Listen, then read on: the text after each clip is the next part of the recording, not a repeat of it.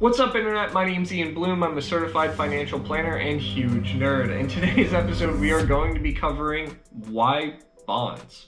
Are bonds worth it? And I wanted to bring this up because recently I've gotten some questions from individuals that I've met with and actually some other advisors alike about why bonds are important in a portfolio given the low interest rates and rates of return we can expect from bonds. I mean, yields are super low. So the question is, why would you invest in bonds in the first place?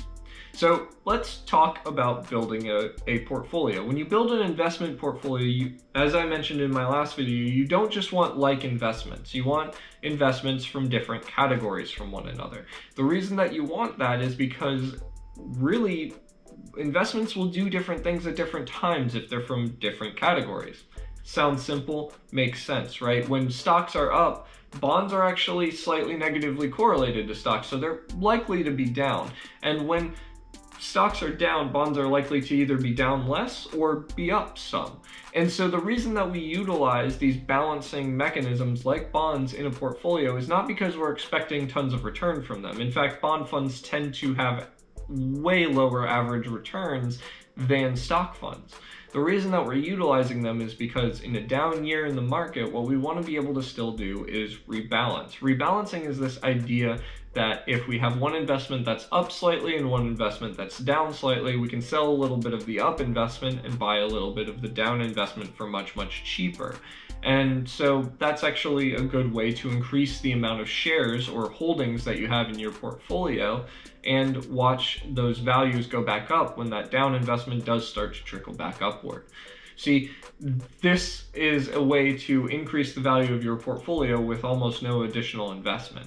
So that is why we utilize these balancing effects. But then also it has the effect of smoothing the volatility of the stock market. See, if you were to invest 100% in small cap stocks, for instance, your investment portfolio would look somewhat like a heart rate monitor. It would be spiking and falling repeatedly. Now, what we're able to do by having this diverse array of investments is not necessarily guarantee that we're only going to trend upward, because that's not something that we can do. That's not how investing works.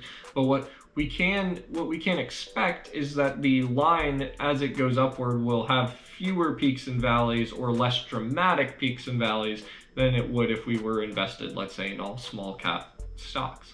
So that is why we use some of these balancing effects like bonds. Other ones that are commonly utilized could be real estate or commodities, but generally having these slightly lower returns, slightly less volatile or negatively correlated investments to stocks tend to help out the portfolio for the goals that I am looking to achieve. So that's some of my rationale. I hope that this video was helpful to you and it helps explain why investment professionals tend to recommend a diverse portfolio instead of, let's say, going all in on Tesla. I hope you have a wonderful day, and thanks for watching.